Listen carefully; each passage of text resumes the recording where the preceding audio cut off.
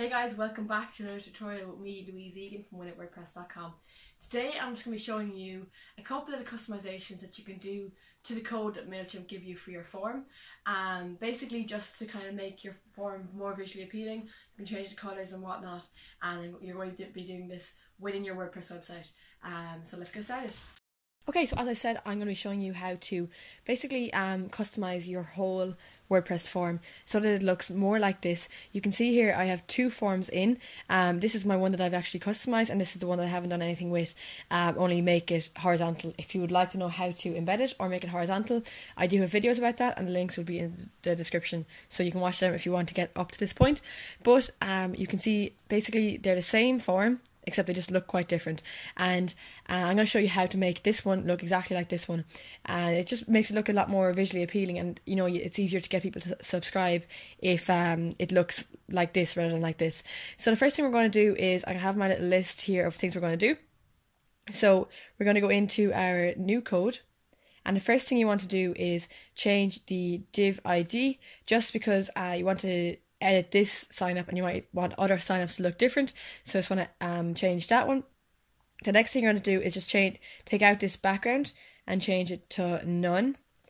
So we're just going to save that, and the next thing you want to do is go down to label for field group and just take out the labels for the field groups, because we're actually going to have the text in our, as you can see here, it's going to be in our actual spaces rather than up above it. So we're just going to take out these labels, this one as well, and whatever many fields you have, just make sure you take out the label.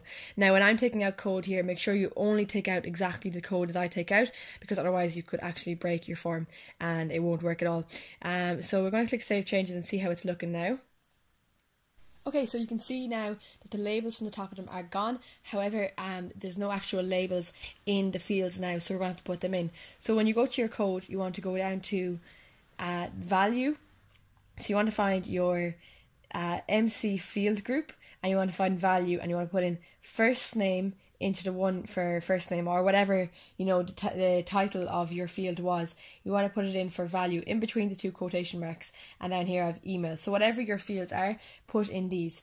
Then what you want to do is I'm going to put in a small bit of code into the comments. Here it is, just onfocus, onblur. Copy this code, and you want to put paste it in just right here in between the ID, the end of the ID, so this quotation mark here, and this ending tag. So we're just going to paste it in here and do the same for the other one. I'm not going to do the same right now, but that's what you do. Just do the same for the other one, click Save Changes, and we look at this now. And basically what that does is, before, when you clicked on your field, the person would have to delete.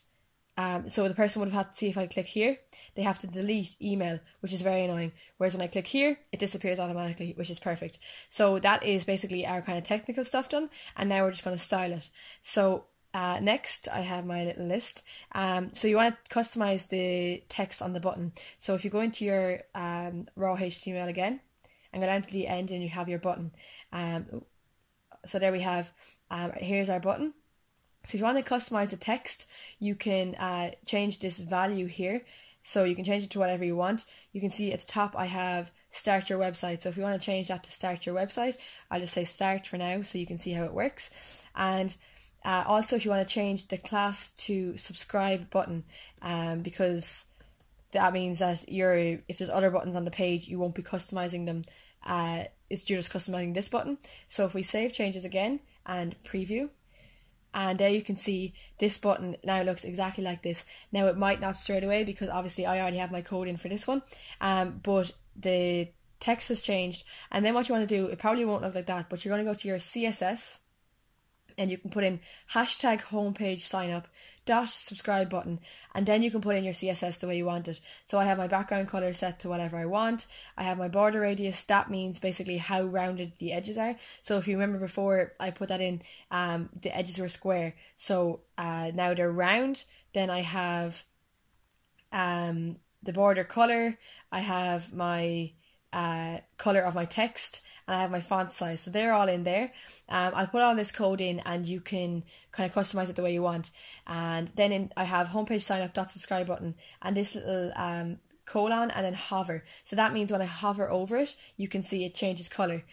So you can do that yourself as well. Background color just changes color, and then display is inline block, because that means that this will be in line. Now it's actually in line anyway from the horizontal tutorial that I did, but this is just to definitely make sure. So there you have it. Your thing is in line. Okay, so now all you have left to do is just to customize our fields. So we have our first name and our email, and we're going to make them look like this. So if you go into your so if you save changes and go into your raw HTML, and then you can go down to your MC field group again, and you can just change this change your class, put in a class here, and put it to whatever you want. So for me, I'm going to go with signup name, and I will go with required email. So save changes, and we're going to go to our CSS. You can see here I have required email and sign up name. I have them set so that the color is this and the background color is white. And then when I save changes and preview, that's the way they look. So they look like this. Now, as you can see, my first name is in like that. For some reason, my email didn't do it, so I might just change that around. Have a quick look at what's going on. So as you can see, I just need to put in a little dash here in between required email. Make sure that if you're setting CSS and you're making a class, make sure they just match exactly, because there's been times when I've set my CSS and I'm thinking, why isn't it working? And you spend ages trying to figure out why it's not working, and you actually just slightly mistyped this into the CSS. So if I save changes now and preview, now you can see this looks exactly like this. The only thing that's different is subscribe to our mailing list, which we can change easily. We already did that in WordPress or in Mailchimp, but if you did want to change it here, you can just go and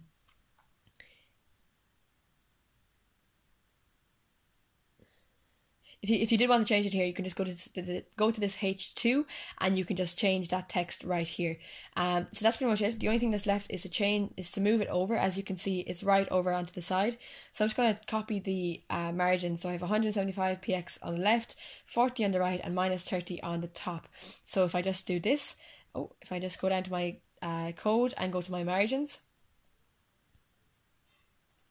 so I have 175.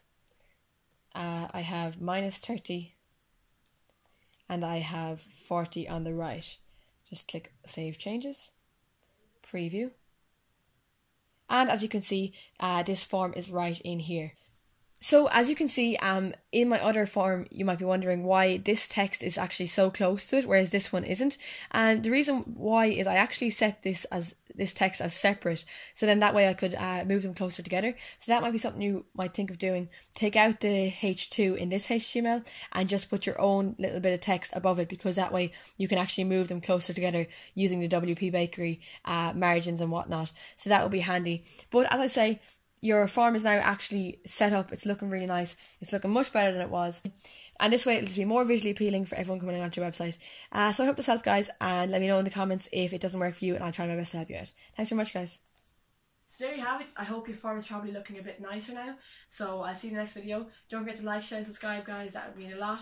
And if you'd like to leave a comment and let me know what video you'd like to see me do in the future, that would be really helpful. Thanks very much, guys. I hope this helped.